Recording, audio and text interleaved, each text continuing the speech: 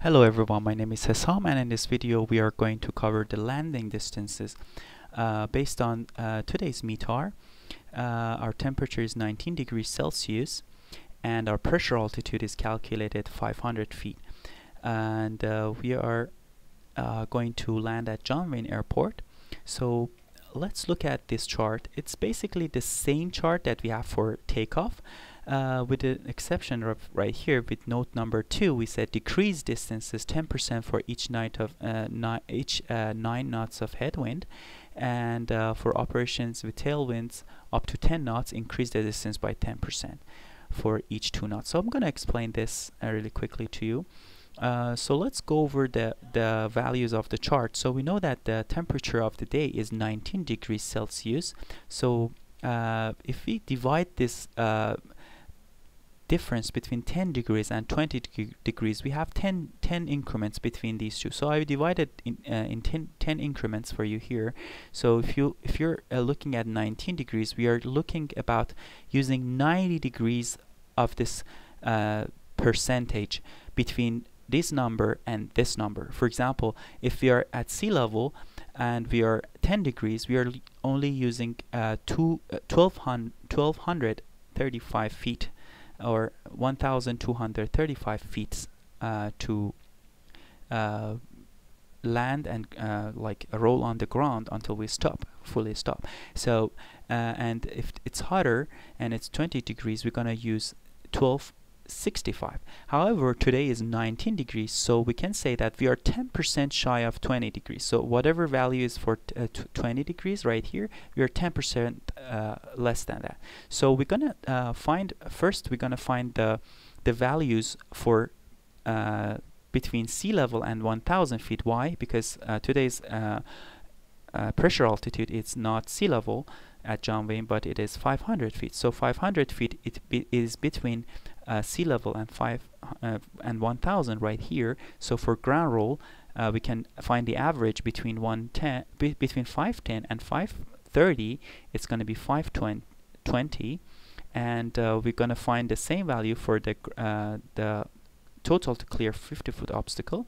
We find this number, and for between 5.3 and 5.5, it's going to be 540, and between 1265 and 1300, it's going to be roughly 1283. So now that we find these are the values for 500 feet pressure altitude. So now that we found that, we're gonna find the temperature difference. We are not 10 degrees, we are not 20, but we are almost 10 degrees cooler than 20. So whatever this number is, 10% less than that. So let's find that. 520, 540, we find the difference, it's 20. So we are 10% shy of that, and we find 18. We add that to the little number, and we get 538. Also, we need to consider note number 2 that says decrease distance 10% for each 9 knots of headwind. So what does that sentence mean? It means that if 9 knots of headwind is 10%, so each knot of headwind, each 1 knot of headwind is going to be only 1.1%. How we get that? If we simply divide 10 by 9, it's going to be 1.1. So if we have 18 knots of headwind, it's going to be 18 times 1.1, and we get 20%. So we need to decrease 538 by 20.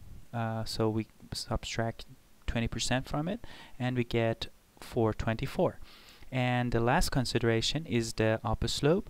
So we have an upslope runway for landing. It's gonna stop us sooner because we're landing in this direction. So we're gonna be stopped sooner, much sooner. So how much sooner?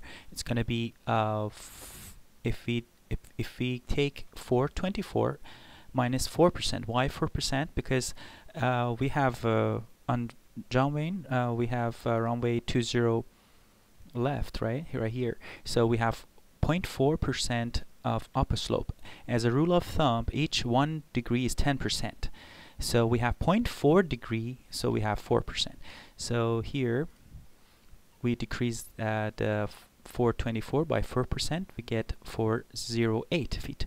So what is the difference between this 408 and 538? The distance is only 16 feet, right? If you use the calculator, you see, okay, this distance and this distance is this distance is 16 feet less than this. So we have to decrease our total too by 16 feet. So we subtract 1027 minus 16 feet, we get 986 feet for our total to clear. Thank you so much for watching, and please subscribe and leave your comments below so we can have better videos in the future for you. Have a good one.